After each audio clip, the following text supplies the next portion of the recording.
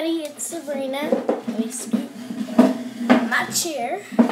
And today I am going, well, in my last video I told you I would make a necklace with this design. So that's what I'm going to be doing. And this is my design with the circle thing, and it's tied. So, yeah, I didn't copy. Okay, so the things you'll need are some beads, some string, and some scissors. And this is actually fishing rods, but it works, so yeah. Okay, so you're going to need about, let's see, a foot and a foot and 5 inches maybe, or maybe a little bit more depending on how long you want it. So my string is clear, so it's kind of gonna be hard to see, but yes, I do have string. It's not invisible. Okay, so about that much, and you're gonna need extra for how long you want it down, and to tie it and to do the circle thing, you're gonna need a lot extra string than you think. So yeah, okay, so what you're going to do is you're going to take your two ends and put them together on one hand, on 2 fingers, like that. And then you're going to pick your first bead, and let's see, what's mine going to be? This pink heart, and you're going to take, there's going to be a hole there, there's going to be a hole there, you'll put string through the hole, grab that string, and push it down, like that. So you're going to do that with your next bead. See the hole? Grab your string, slide it down. Next bead. Oh, and if you saw my last video with the bracelets, well, it was kind of hard for you to see where the hole was because the holes were so small in the beads that I was putting in, so I'm sorry about that. Accidents always happen.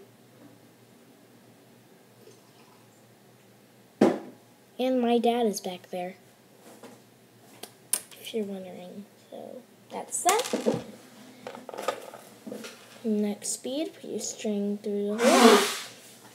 And do this for about, let's say 7 beads. Okay, make that about 10 beads. Unless they're big, stick to 7. Okay, so this is 10 beads.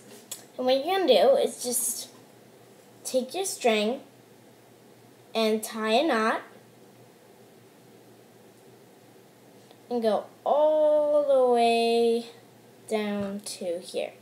So it makes like this hole. And whenever you make jewelry, you want to do 3 or more knots when you're tying it, or else the thing will eventually just spread apart. See, look. You ready? Just spreads apart. So remember to do 3 or more knots.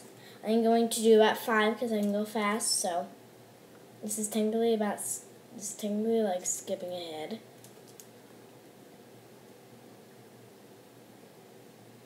Okay, so that was 5 knots, and you should have this little circle thing right here. Alright, and now you're going to just put on more beads. And take it with 2 fingers, like that. Should make this like a little water fountain shape or something. So I'm going to skip ahead until I'm finished.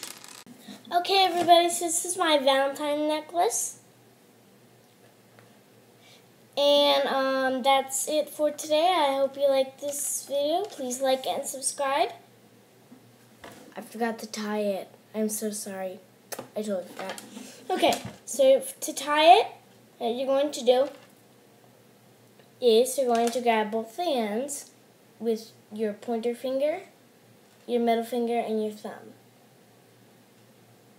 And you're going to take it, and you're going to wrap the other pieces around.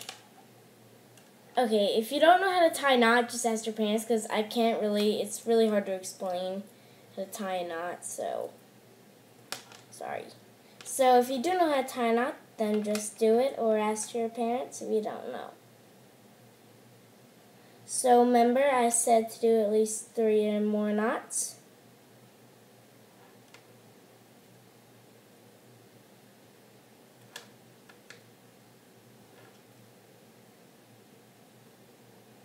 Okay, so there is my necklace, and you can cut the excess ends off. And it doesn't really fit on me, but it can fit on somebody else, like one of my sisters. Too small. Okay, and now my hair is kind of weird.